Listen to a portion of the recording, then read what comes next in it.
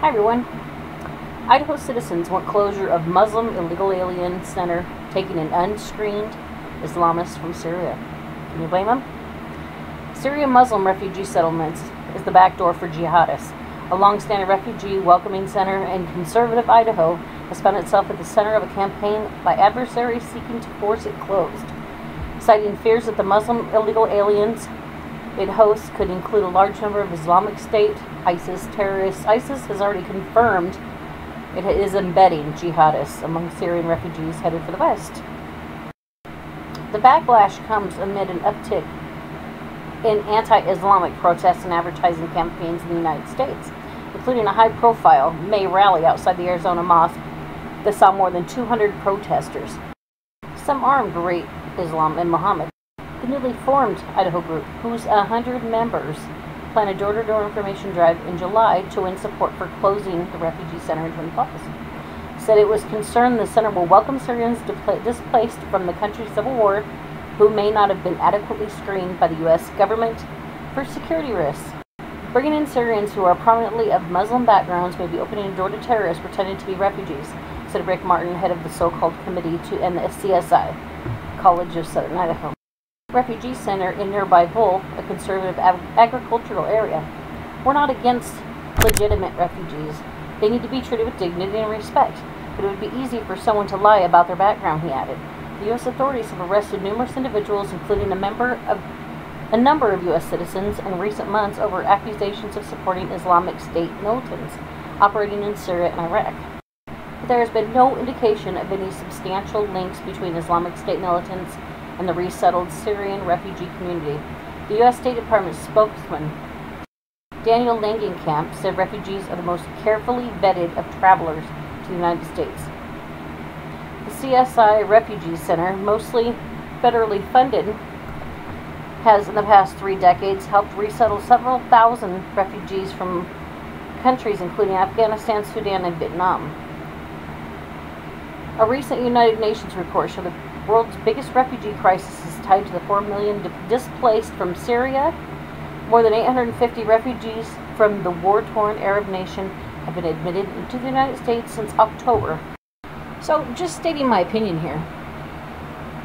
Now, we're bringing all these refugees over because of the fighting. Okay, we're bringing in the Muslims. Yet over there, the Muslims kill the Christians because they're not practicing Islam. And the Christians are being beheaded and running. Why aren't we bringing the Christians instead of the Muslims? It just doesn't make sense to me. Both George W. Bush and Barack Obama have declared that Islam is a religion of peace. Anjem Chowdhury begs to differ. You can't say that Islam is a religion of peace, because Islam, it does not mean peace. Islam is means Islam submission. So the Muslim is the one who submits. You know, there's a place for violence in Islam. There's a place for jihad in Islam. Chowdhury is the leader of Islam for UK, a group recently banned in Britain under the country's counter-terrorism laws. He wants Islamic Sharia law to rule the United Kingdom and is working to make that dream a reality. He's seen here converting a 10-year-old British boy to Islam.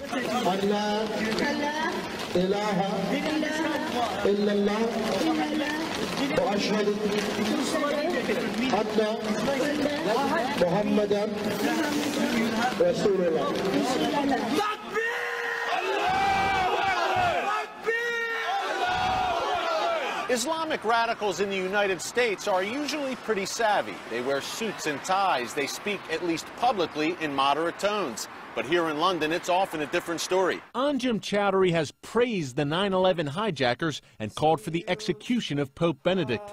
Chowdhury told CBN News his group is a non-violent political and ideological movement that resides in the UK under a covenant of security.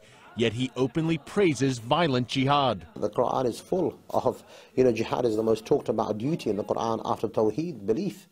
Nothing else is mentioned more than the topic of fighting. Several former members of Chowdhury's group have been arrested on terrorism charges. A very significant number of of former al-Muhajirun people who were involved in terrorist plots against this country.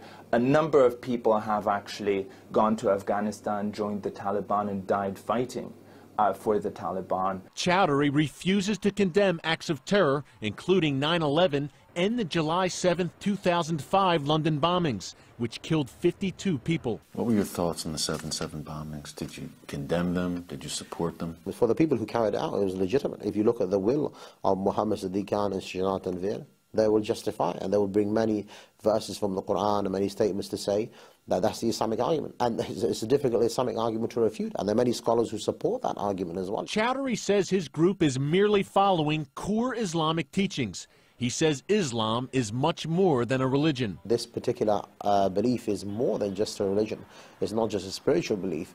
It is in fact an ideology which you believe in and you struggle for and you're willing even to die for because you believe in that. That is your whole life. He seems to relish being called Great Britain's most hated man, pledging to continue his rallies, calling for the overthrow of the British system. Eric Stakelbeck, CBN News, London. Eric is with us now. And Eric, how does Chowdhury's opinions, or how do his opinions differ from what would be considered the more moderate Muslim? Well, Pat, one word: honesty. Anjem Chowdhury tells you exactly what he thinks, exactly what he feels. He wants Islamic Sharia law. He supports jihad, and he doesn't like Christians and Jews. And he'll tell you that to your face, Pat. It's a lot different than here in the U.S. You know, I've interviewed so many Muslim leaders, supposedly moderate Muslim leaders here in the U.S., who tell me one thing on camera, but behind the scenes, when they're talking to fellow Muslims, they say quite another thing. It's the old Yasser Arafat rule, Pat. Say one thing to a Western audience, another thing to a Muslim audience. I think our viewers should consider this interview with Anjem Chowdhury an education. He is telling you exactly what they really believe, and we need to prepare for it. How do you think George Bush and our current president got so snookered? Maybe our president isn't snookered. Maybe he's a crypto-Muslim. I don't know. What do you think? You know, Pat, it's tough to say. I think honestly, there's just an ignorance about Islam. If you look back to the Cold War, you look back to the 1980s, Ronald Reagan was a guy who devoured everything he could get his hands on about communism, Marxism, Stalinism, the Soviet Union. He knew the enemy. I think our political leaders today, Pat, on both sides of the aisle are completely ignorant about Islam. We had a Democratic leader just 3 years ago who didn't know the difference between Shia and Sunni. And this was a guy sitting on an Intel committee, Pat. So there's ignorance across the board. And the reality here, Pat, let's face it, it's difficult to accept. It's not a pleasant reality that Islam it has a violent streak. It's much easier to sugarcoat it and say, hey, Islam is a religion of peace. We can reason with these people. No. I sat down with Anjem Chowdhury for over an hour there in London, Pat, and I'll tell you, you can't reason with him. He's not going to budge from this belief, and that belief is jihad. What do you think about political correctness? Have the American people been so seduced by political correctness that they refuse it? We won't even mention Islam now in official proclamations. Political correctness, Pat, could end up being the death of us. I think political correctness right now is killing Europe.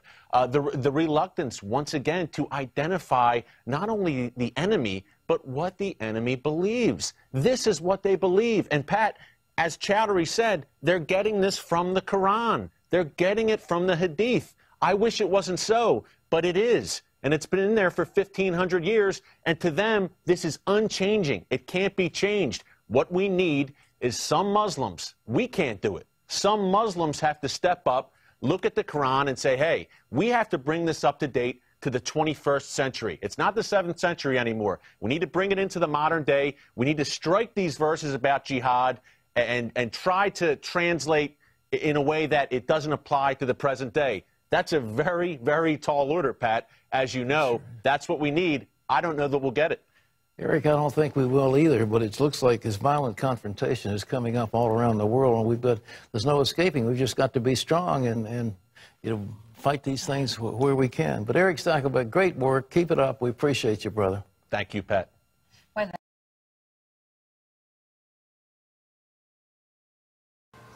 Was moving too slowly, but the fall of Ramadi has galvanized the Iraqi government. So with the additional steps I ordered last month, we're speeding up training of ISIL forces, including volunteers from Sunni tribes in Anbar province. Was moving too slowly, but the fall of Ramadi has galvanized the Iraqi government. So with the additional steps I ordered last month, we're speeding up training of ISIL forces, including volunteers from Sunni tribes in Anbar province.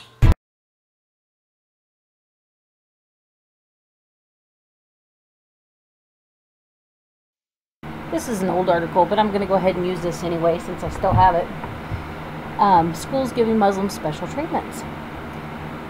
Now, I don't remember any Christians getting extra recess so they can go read their Bible. But these Muslims seem to get extra recess so they could go pray. And they're building, or have built already, foot baths for them to do their foot cleansing rituals. Even at work, the workforce is letting them have extra breaks just so they can go pray. Some are off the clock, some are on. But there's been no special treatment for any other religions, so I don't really see why this would come about, especially in school. Now, when they have breaks and stuff like Christmas break, well, they're changing that too. So most schools have already got it to where it's winter break, not Christmas break. They don't do Easter anymore.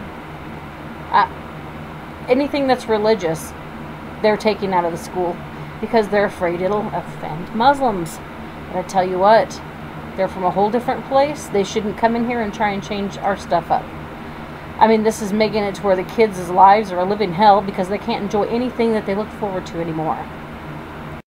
This is getting so ridiculous about this offending that I'm offended that they're offended.